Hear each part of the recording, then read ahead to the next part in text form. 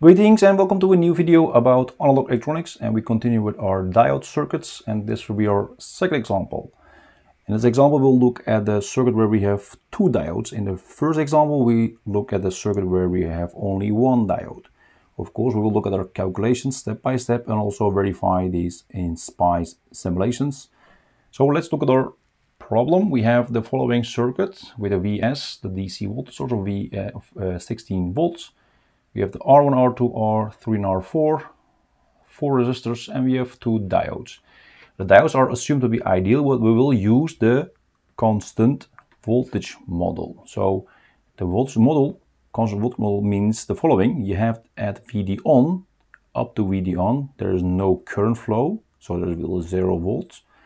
And from VD on and larger, the diode will be modeled by a battery, which is just the VD on. That value is then 0.7 volts. So this is reverse bias if it is open, so there is no connection, there is no current flow.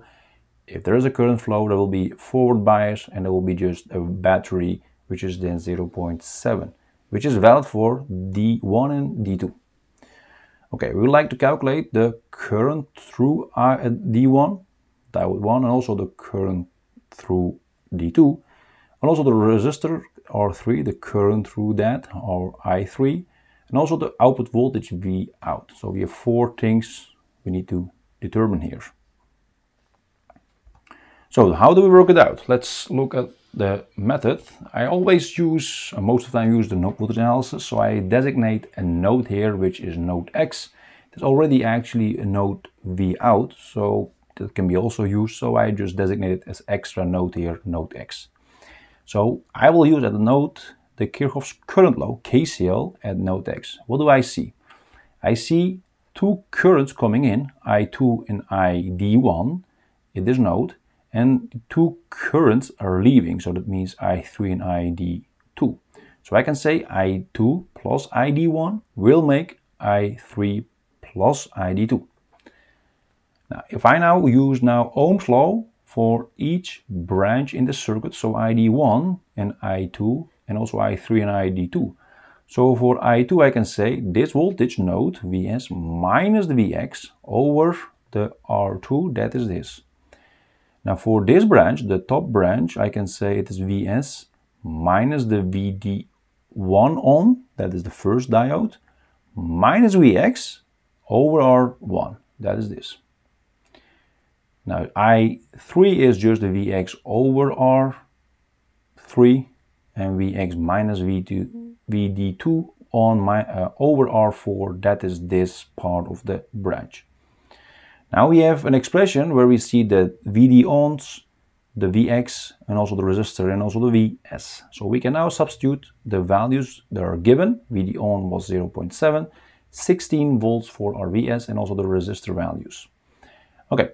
Now we have 100 for the R2, 200 for R1, etc. So let's just write it down.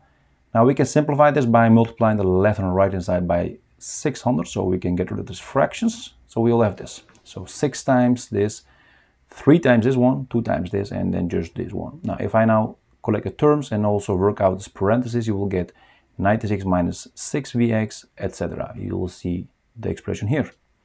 Now we can collect the Vx terms and also the constant. So I will place the Vx on the right side and the constant on the left side. So you'll have this. The Vx will be then 142.6 over 12. That will give me 11.88 volts. So the V out is also 11.88 volts because that is this node. So exactly. So then we have the V out is exactly Vx, which is then 11.88. That is the question D. Okay, ID2 can be calculated because since we know the Vx, we now have a lot of information in the circuit.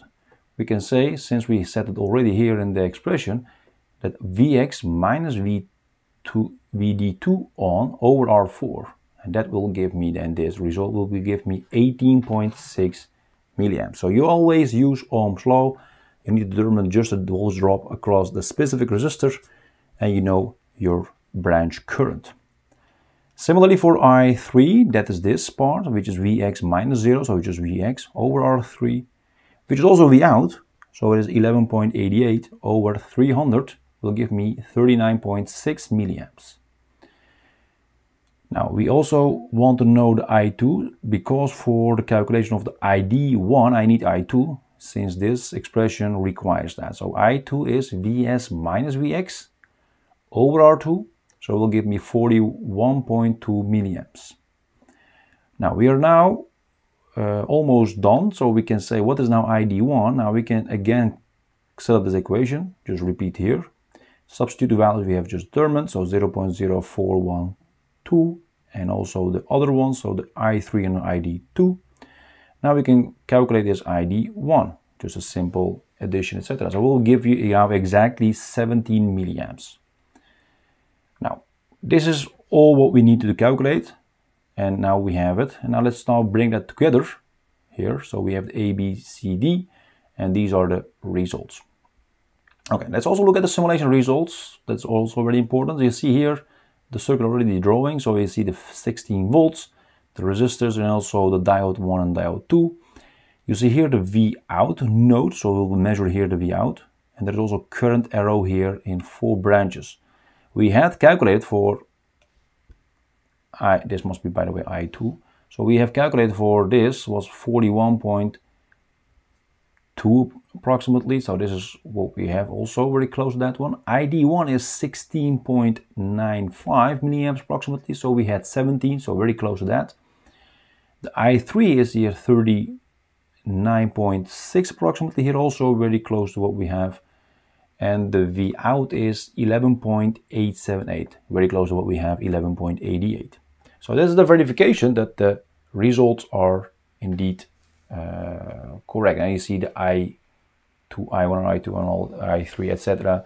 Those are very close to what we have calculated. The small error is due to that model of the diode, because if you look at a diode voltage, which must be 0.7 volts, because that's what we have determined, which is not always the case. It can be vary between the 500 millivolts up to 800 millivolts, depending on the current flow. So we can say the verification is done. The simulation results will verify the calculations. Let's also look at the actual circuit in the TI SPICE simulator, and so see how we can generate these values there. So let's now jump to the SPICE simulator. All right, we are now here in the SPICE simulator. You can see the VS 16 volts. We have the R1, R2 and R1, and the diodes, and also the current arrows to measure the currents here, and also the voltage pin to measure the V out here. Okay, now let's see what the values are in this simulator again. So we do the following. So let me repeat what I have just done. The analysis, DC analysis, and you go to calculate node voltages. That will determine all the values, the measurements you put in your circuit. So if I do that, you can see the current and also the voltages. You can also look at the specific component. Let's say click on this component R3, this pen, it will be highlighted in red. You can see its voltage and also its current. So this voltage is exactly the same as this V out because it is parallel. You can also check the diode voltage, for example D1. That is 732 approximately millivolts. So not 700. So that was our assumption. And if I look at D2, that is 736 millivolts. So also not 700, but very close. And those small difference between the D1 and D2, because we assumed everything was 700 always, when it's forward biased, will create these small errors in our calculations, because we had in our calculations 70 milliamps, 41.2 milliamps, and 39.6 milliamps, and also 18.6 milliamps, and here 11.88 volts. So very small errors. That's just to this small difference in the voltage. It doesn't really matter at the moment, but when you go, for example, to 500 millivolts or maybe 800 millivolts, it might have a slightly effect on your actual circuit performance. Then you need to fine-tune your circuit, maybe adjust the resistor value or anything else in the circuit. All right, guys, this is done for the second example, having a circuit with the diodes, in this case 2 diodes.